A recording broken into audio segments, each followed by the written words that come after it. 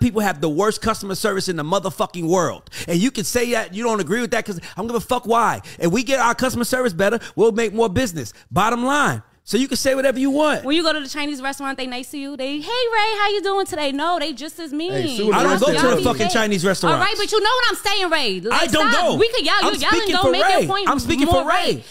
At the end of the day, agents don't sit there and say, hey, your customer service has to be perfect. Your product has to be A1 before I support you. They support you. So other races support you. So Sue in the West End from American Deli she's a very customer service driven individual. She understands. Shout out to the one Asian. Oh my God. Sue moved to the West End. Sue moved to the West End, and Sue started selling wings. And now you can take a selfie with Sue. You can have a good time with Sue. And Sue only plays Gucci. Like music. She does. Like so that makes sense why he's defending Sue. She's playing to her audience. She's playing it. She understands her audience. So y'all gonna go to black people restaurants because you could take selfies hold on. So when you talk about black customer service, I had this conversation the other day with one of our artists. She was like, my nail tech moved from Atlanta. I was like, I got another one for you. She asked me, she was like, she black? I was like, yeah. She's like, I don't want to go there. She probably don't do feet. And she probably gonna charge me an arm and a leg. And I was like, the fuck? She's like, every black nail tech she went to in Atlanta are like, I'm not gonna touch your feet. They charge you an extra a reservation fee, and then they give you shitty service when you get there. And I was like, damn, that's fucked up. We can't even have. Bro, I spend $500,000 a year on bullshit, bro. And I love spending money. And the reason why I don't spend with black establishments like that, because they got fucked up attitudes. They don't give you a smile.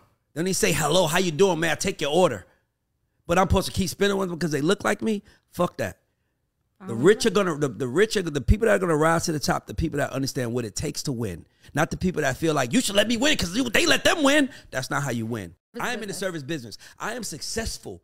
16 years later, I love Tehran. I love Tehran. Guess why you love Tehran? Because Tehran understands when I walk in this bitch, I'm a service.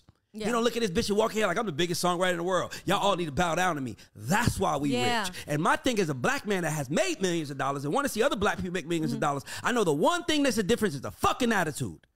That's why I yell. Because the attitude is the difference. And if you fix your attitude, everything else will follow. But you think, well, they ain't got to fix their attitude. Well, we ain't them.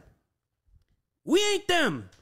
Because if we was them, we would be where they are. We are us. And the thing that's holding us back is we don't treat each other with respect. Customer service. So hold on, stop. So I'm trying to teach you how to get to a certain place, and you don't want to accept that you got to change your motherfucking attitude if you do. And instead of change your attitude, you want to bring up what Asians do. I don't know if the motherfucker is smiling by the way they talking. I don't know their culture. I know our culture, and I know our culture. Black women have bad attitudes, and so do a lot of black people.